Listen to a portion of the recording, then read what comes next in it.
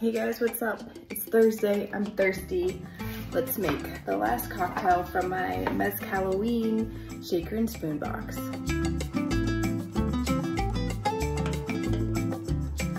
All right, we'll start with rimming the glass.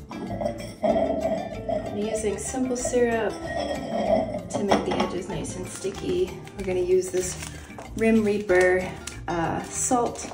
Don't need too much, just me here.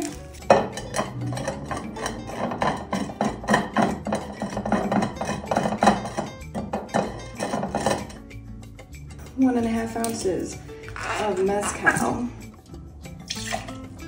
2 ounces of this Longbottom Virgin Mary, Bloody Mary mix. I'm gonna do a little of this. That is like really good. And it's hard to find a good Bloody Mary mix. That's good. Okay, I got distracted. Now I'm gonna do 1 ounce of the Dill pickle shrub. 1/4 ounce of my super lime juice. There it is. All right, it's just 1/4 ounce of this. And 5 to 10 drops of the jalapeno cocktail. Jalapeno cocktail spice. 5 to 10.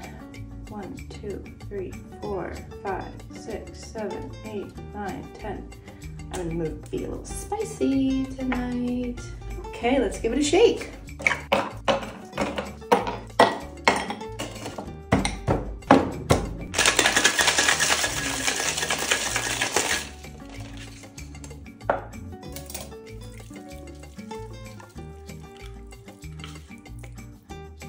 Beautiful.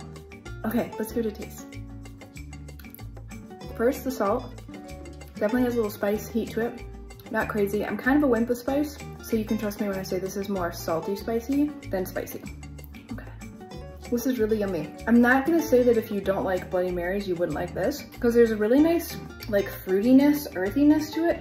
Oh, I forgot the dill pickle shrub. That's what I'm getting. I'm like, what is making this so complex? This dill pickle shrub. It's so good. And then the super lime juice. I said last night when I opened this, it tastes more like key lime, or smells more like key lime than like your standard lime. So there is definitely like a nice like sweetness in that you're not like gonna get from a standard lime juice. That's just gonna brighten it up. And I feel like that's really popping here. And like I said, this Longbottom Bloody Mary is also really nice. Like I would keep that in my house for Bloodies. That's really good. Also a big michelada fan, so, but that's baller with a michelada. And I would say the Mezcal honestly takes a back seat to all these other complex flavors in a really nice way. It just sort of adds like that nice earthy sort of clay taste to it that grounds all these cool, interesting vinegary flavors. This is awesome. This was unexpected. I did not expect to like this cocktail this much. Baller. I can't tell if it's my favorite or not. Maybe I'll have to make all of them again. So anyway, guys, that was my final cocktail. Well, actually not quite, because Shaker and Spoon has this new QR code that you can scan for a final cocktail. So maybe I'll do that after I finish this delicious, what was the name of this one? Red-Handed Ripper. Thank you, Shaker and Spoon. Thank you, Cork and Knife. Thank you, Del Maguey, for this beautiful bottle of Mezcal. And thank you, Longbottom. You guys are great. I'm gonna look for you. All right, thanks guys, bye.